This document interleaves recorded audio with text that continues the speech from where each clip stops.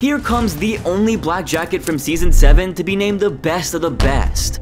He was the contestant with the most challenge wins. Could you guess who I'm talking about? Okay, so how about another hint? This contestant is the most successful runner-up in HK history. And by the way, his flirty relationship with the winner of the season is still a hot topic to this day. Single? No. I'm okay for the next 7 seconds. Yep, of course, I'm talking about Jason Santos, folks.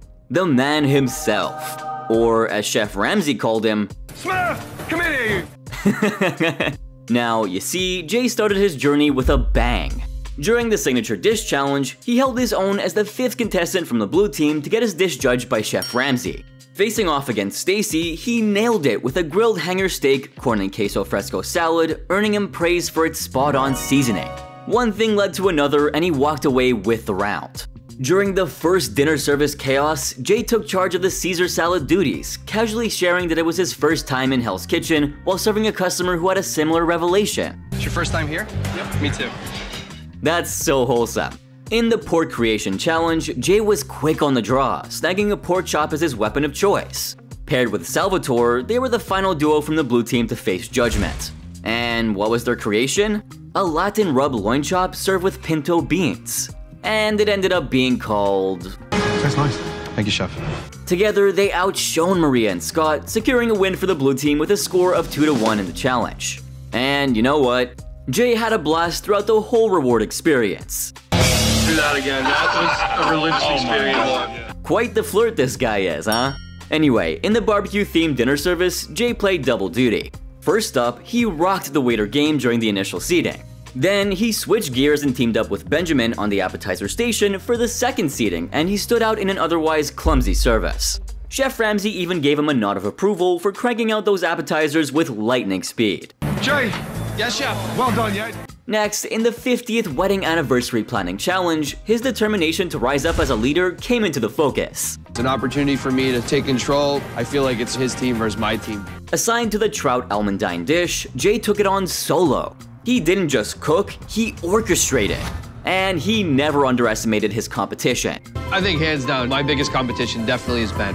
May the best chef win. Presenting his pan-seared trout adorned with lemon, fennel leaves, and almonds, Jay showcased his culinary finesse. However, the verdict didn't swing in his favor against Benjamin. They're both very good dishes. Difference is minimal. The edge is in the red tea. Thank you, Chef. Damn, that was a close call. So when Jay returned to the lineup, Ramsay tossed him a lifeline, acknowledging that there was nothing to be ashamed of. The dish was a winner in its own right. Nothing to be ashamed about. Very good dish.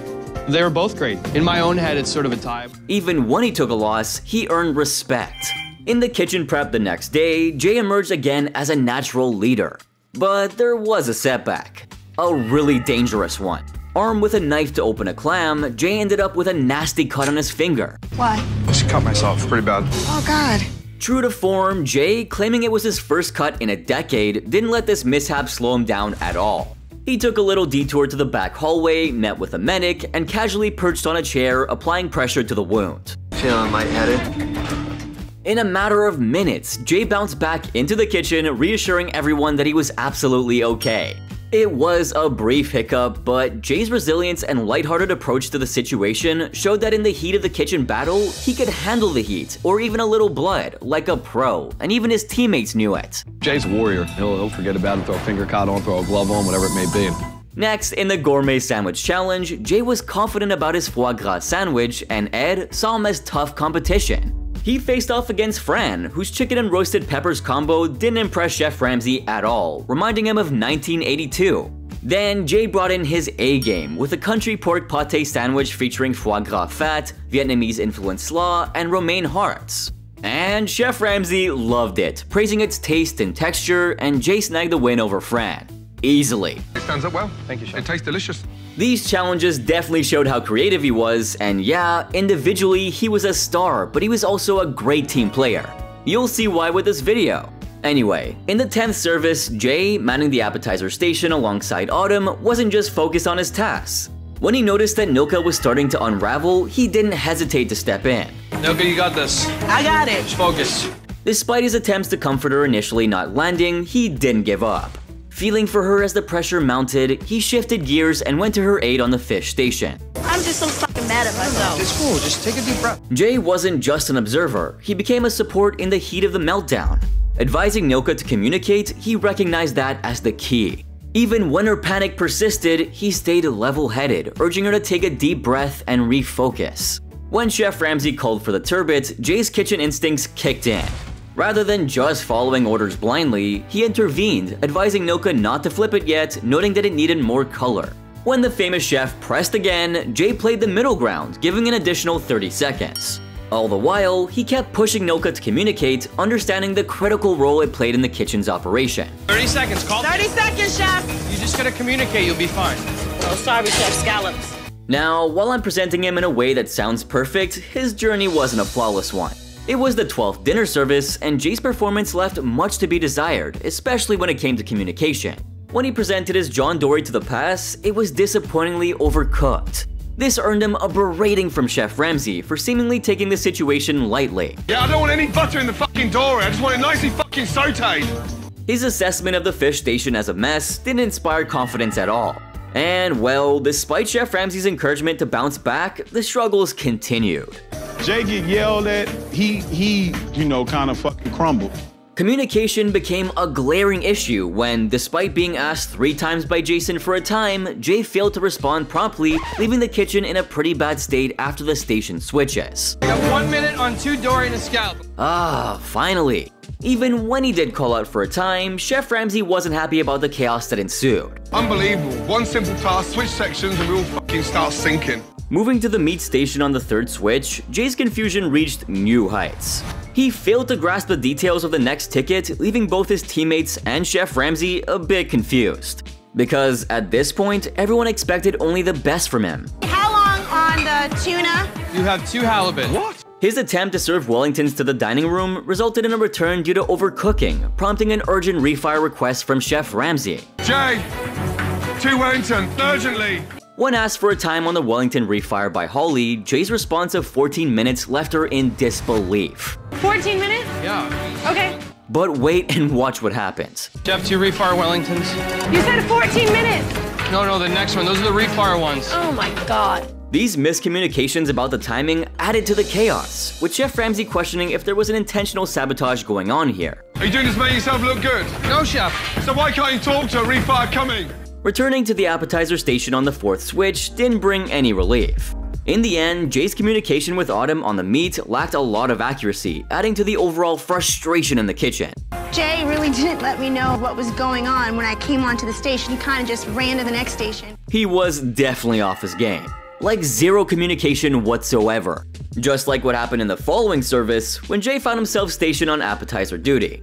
The initial risotto that he sent out fell really short in the flavor department. Come on, seasoning, a little bit more lemon, bland, come on. Chef Ramsay called for more seasoning, but Jay, thinking it was merely under-seasoned, maintained his stance. However, Ramsay's insistence prompted him to swiftly adjust, providing a 1-minute turnaround that caught the chef's attention, urging him to step up his game. Get it on, another Yeah, one. chef, it's on. And he actually followed through, because Jay started sending out a series of flawless risottos to the pass. However, a slip-up occurred when he sent potatoes out, which was a momentary lapse in judgment considering they weren't requested at all. Maybe he was overcompensating for his previous mistakes? I was trying to go so fast that I got ahead of myself by 1 ticket. Now, amidst the chaos of that night, Jay's attempt to assert leadership saw him managing tasks like keeping an eye on the beef in the convection oven. You get duck beef, and then 2 Wellington, and then 2 chicken. The ensuing communication during ticket calls, particularly one appreciated by Benjamin, illustrated a marked improvement in performance. And what do you know? During the post-service lineup, the chefs were lauded for their best performance yet, and Jay, of course, stood out. Recognized for taking control and leading his team, he earned the rare honor of being named the best of the best. You took control and you led. Now, don't stop doing that. This accolade wasn't just a reflection of a single service, but an acknowledgement of Jay's ability to rebound swiftly from challenges, pushing his limits to rise to the top. In the 14th dinner service, Jay took charge of the appetizer station and confidently led the pass, drawing on the 13 years of experience as an executive chef. Things started off well, with work on the scallops and risotto going very smoothly. Scallops going up with the salad. Get a risotto coming, please. Risotto's coming right now. Thank you. A bit of frustration crept in when Jay felt that he put in more effort than Benjamin, who hadn't worked as long. However, as the service progressed, his mood lifted, and Jay continued to demonstrate his strong leadership. He showed a truly keen eye for detail when he spotted sous chef Scott's mistake of using lobster instead of crab in the crab capellini. God, this is lobster, not crab. It is, are you sure? I'm sure. This trend continued when the intentional error was repeated in a lobster risotto with crab, and Jay once again caught it, earning additional praise and a bit of satisfaction against his demanding colleague. This risotto has crab in it, chef. Are you sure? I'm sure. Good. Well spotted. As the service concluded, Jay's execution of Benjamin's Wellingtons was on point, contributing to a successful finish for his last table. However, a little hiccup occurred during Holly's turn at the pass, when Jay, serving his risotto, accidentally spilled some on Chef Ramsay's apron. Unbelievable. Sorry, chef. This mishap irked Chef Ramsay, prompting Jay to offer 4 apologies before being sternly told to do this. Oh, fucking hell, guys. Jay, wake up, Jay. But all in all, he was pretty consistent, a natural leader, and was named as the first finalist of the season. Now, let's take a quick look back at his performance. With a mix of nerves and determination, Jay confidently called out the orders, realizing that this was a make or break moment in his culinary journey. Guiding his team, he pushed even someone as inconsistent as Fran to deliver beautifully cooked scallops. Fran, make sure you have enough oil in your pan. Yes, sir. So you can get a really good sear on those. Yes, sir. Isn't that amazing? However, when she admitted to burning them, Jay was a little bit shaken, acknowledging the challenge of working with someone who seemed a bit lost despite having the best of intentions. But he stayed calm and guided her through the storm. Later, Jay asked Jason to ensure the lamb was cooked properly, even attempting a strategic move with a refire. Jason, why is this like this? Because it was raw? You can't serve that, dude. Good catch. Frustrations rose when the lamb wasn't up to par, leading Jay to make it clear that the night demanded nothing short of perfection. Eventually, when Jason nailed the lamb, Jay emphasized the importance of consistency. I can send the table, yes? Yes. Don't fuck with me, okay? Noticing a detail slip with improperly sliced lamb, Jay tactfully directed Jason to make a correction. Observing Jason's adverse reaction to Chef Ramsay's yelling, Jay opted for a calmer approach, successfully getting the lamb accepted. What I thought I should do to get the best out of him, and I sort of babied him a little bit. Now, that's a leader if I've ever seen one. As the service reached its peak, Jay urged his team to pick up the pace, turning it into a race against time. They successfully completed all the remaining tickets, earning Jay praise from Chef Ramsay. You see, Jay has always been very passionate about food, and is definitely one of the best runner-ups in the show's history. And to emphasize that distinction, he took on the role of the Blue Team sous chef from season 19, succeeding sous chef Jockey. Plus, viewers loved him, both for how calm and how goofy he could be. And well, I'm all here for it. Others said that he stood out for not being a prick like sous chef Scott. Anyway, what's your take on him? If you ask me, I think Chef Jay was born to slay. Oh, that rhymed. Before hitting his 9th birthday, he was already a prodigy. While his pals were glued to Sesame Street, he put on his apron and hit the kitchen at his grandma's place, all while tuning in to Julia Child, the original TV chef extraordinaire. Fast forward to when he was 19, Jay proudly graduated from Newberry College's Culinary Arts program in Newton, Mass. He kicked off his culinary journey at Tremont 647 under the wing of Andy Husbands. In the kitchen, he climbed the ranks like a culinary rock star, eventually snagging the title of executive chef. After about 6 years of perfecting his own unique cooking style, Jay set his sights on a new adventure. In 2005, he joined an interesting business by the name of Gargoyles on the Square as their executive chef. And guess what? He worked his culinary wizardry once again, transforming this restaurant from a local favorite to a must-visit dining spot for people from all over. Following his stint on the show, Jay initially resumed his role at Gargoyles and made appearances on several morning television programs like Simply Ming and Beat Bobby Flay. Expanding his footprint in the culinary world, Jay became a restaurateur, owning establishments such as Abbey Lane, Buttermilk and Bourbon, Citrus and Salt, and Blue Ink. He collaborated with Salvatore at Blue Ink, and they continue to be friends to this very day. Diversifying his television presence, Jay became a recognized expert on Paramount Network's Bar Rescue. Oh yeah, we've got a crossover on our hands. He made his debut in Season 5, Episode 12, titled Punk as a Drunk, where John Taffer and his crew swooped into the Triple Nickel Tavern. And yeah, he worked right beside him as his main man. He's instigating. They're like teenagers. The bar, under the ownership of J.J. Gruder since 2005, had seen its fair share of challenges. JJ, a former music industry pro, had faced immense personal loss, grieving the passing of 3 family members to cancer in a very short time. Right after the bar opened, my sister died. She had cancer. Then my mom got diagnosed with cancer. In an attempt to cope, JJ found solace in the party atmosphere of his own establishment. In 2015, Jacob joined the scene as the manager, brimming with fresh ideas for the bar's improvement. Sadly, JJ wasn't all ears for Jacob's suggestions. It was then that Jay stepped in, not as just a culinary expert, but as a guide for JJ and Jacob, demonstrating how to whip up a simple yet delectable burger. Jay's journey with bar rescue didn't end there though.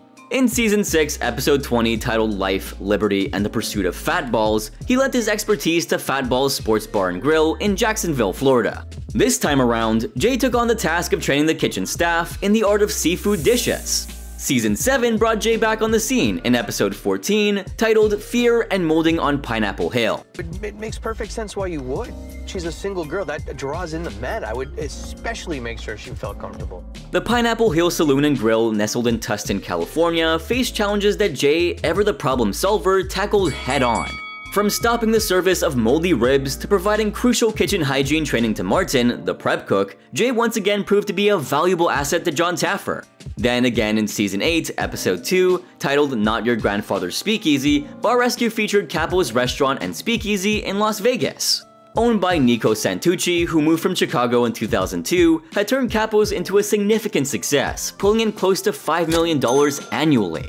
Nico's brother Dominic managed the place. Capo's stood out as one of the more successful bars Jon Taffer had tackled on the show, quite different from the usual struggling spots. This episode took place during the challenging times of the pandemic, a situation many bars faced in the first half of Season 8. Chef Jay Santos and local blogger Lindsay Stewart went undercover to spy on the bar for Jon Taffer. Their order of meatballs, an old-fashioned, and a Chianti revealed some shortcomings. The Chianti wasn't good, and the bartenders couldn't say how long the bottle had been open for. The salad was brown, and the meatballs were so dry. When Nico didn't take the criticism very well, tensions rose, but Jon Taffer stepped in to defuse the situation. The subsequent inspection showed the owners the true state of their bar. Jay Santos then took the staff through the ropes, teaching them how to make a meatball sub with a twist, served on a buttered baguette. Anyway, professional life aside, in a joyous personal development, Jay tied the knot and later embraced the role of fatherhood when he and his wife welcomed their daughter in August of 2022. Dude's had a hell of a life. But hey, he's still living it. And who knows, maybe someday Chef Jay will go for a crossover hat trick and show up on Master Chef or something. Just, stay away from Takedown with Chris Hansen, please. Anyway, back to the realm of things that might actually happen. How many of you want to see him come back to Hell's Kitchen in a future season? Make sure to drop your thoughts in the comment section down below. And Chef Jay, if you're by any chance watching this, the community loves you. You and your blue hair. Now, if you enjoyed this video, drop a like, subscribe, and turn on my post notifications. And if you thought this video was crazy, then make sure to check out this next one right here, since it's even better.